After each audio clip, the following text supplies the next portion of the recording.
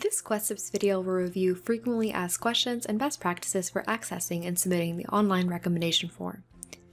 We will cover the recommendation requirements for the National College Match for high school seniors and the College Prep Scholars Program for high school juniors, how you are registered and notified as a recommender through the student-driven process, what to do if you did not receive an email asking you to be a recommender, why your recommendation link may not be working, submitting recommendations for multiple students, filling out and submitting the form, saving your recommendation as a file and confirming your submission, and finally, some additional resources that you can explore both as counselors or general recommenders. Educator recommendations are a valuable part of a student's application, as they provide an outside perspective on your student's ability and character. A great recommendation provides classroom context and examples we may not be able to find elsewhere in the student's application, or it allows us to differentiate between students from the same school. The National College Match for high school senior requires 2 teacher recommendations and 1 counselor recommendation, which is called a school report. Counselors may upload unofficial test score reports, an unofficial transcript, and a school profile to the school report, but please note that these materials may also be uploaded by the student from their application portal. The College Prep Scholars Program for high school juniors, however, requires just 1 teacher recommendation. Students initiate the process by registering recommenders in their application by entering educator information. Once a student registers you in their application system, you will receive an email within 20 minutes with a link to your student's recommendation form. As a recommender, you do not need to create an account or enter a PIN number to validate an account. In the email you receive, you will find critical information, including the date and time of the application deadline, link to specific resources available to you, and a link to a secure online recommendation form for your student. If you do not receive an email, please check all your inboxes, including your junk or spam folder. Note that some school firewalls may block your emails. Also double check that your student has entered your email correctly, including all parts of the address such as .edu or .org. If you still cannot locate the email, please contact us directly at educators@questbridge.org with your student's name and, if possible, QuestBridge ID number, and we'll send you a direct link. Please note that we can only send links to the email address your student has registered for you. If you click on a link and are led to a page that indicates your link is inactive, you are no longer registered as your student's recommender. Students have the option to exclude recommenders in the system. Please reach out to your applicant to make sure they still wish for you to be their recommender, and if so, to have them re-register you again in their system so you can receive a new link. At the top of the recommendation form, you will see your student's name and your name. If you are submitting recommendations for multiple students, this is a great place to confirm you are writing for the correct student. If you are registered as a recommender for multiple students, you will see a drop-down box with each student's name in order to toggle between students' recommendation forms.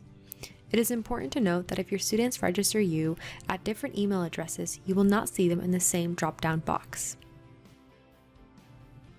You may also take note of the message from your applicant if they provided one, as well as whether they waived their right to access your report. As you explore this form, please edit or provide your information, like your first and last name, telephone, address, school, department, and how many years you've known the student. Then follow the instructions to find your school and CEUB code. If your school does not have a CEUB code or you are not affiliated with a school, enter 0 or 9s as described in the instructions. At the bottom of the evaluation form, you can either upload a letter or type your letter in the text box, which has a word limit. Whichever one you choose, we highly suggest that you save a copy for your records. Your student may ask you to submit another recommendation form in the future. Please note the red status box located at the top right corner of your screen, which only displays if you haven't submitted. At any time, you may preview or save your recommendation for later. In preview mode, you can see exactly what your recommendation will look like, and you can download the file to your computer by clicking the print button or the download button depending on your browser. At the completion of your recommendation, please read this statement, provide a typed signature, and submit. Please note that you may not edit your recommendation after submission, so be sure you are finished before you submit. You will see a box appear to confirm that you would like to submit, and if there are any errors that need to be resolved, you will resolve them now. Then you will see a confirmation page. If you are experiencing technical difficulties either uploading materials or submitting the recommendation form itself, you can first try using a different web browser, such as Firefox or Chrome. The issue may be that your computer or network has disabled JavaScript or pop-ups, which could prevent materials from submitting or uploading. The best solution is to try a computer at a different location, such as work or at school. After you have successfully submitted your recommendation, click the Display Copy button to download your recommendation. Click the Print button, then, in the new window, click the Download button to save the file to your computer. Please note that the link for teacher recommendation expires 24 hours after the recommendation has been submitted, so please ensure you download a copy before then. For counselor school reports, the link does not expire. However, you will no longer be able to upload materials to the form.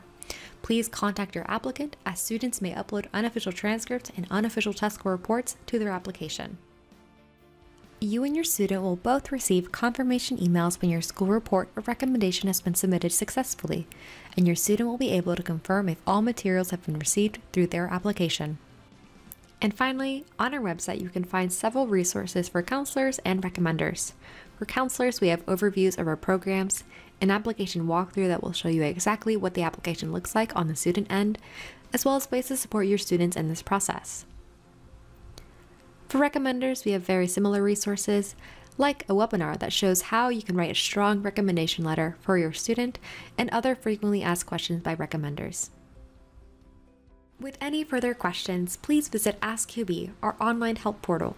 If your question remains unanswered, then contact us directly at educators@questbridge.org with your student's name and, if possible, their QuestBridge ID number. Thank you in advance for being a recommender, and thank you so much for watching this video.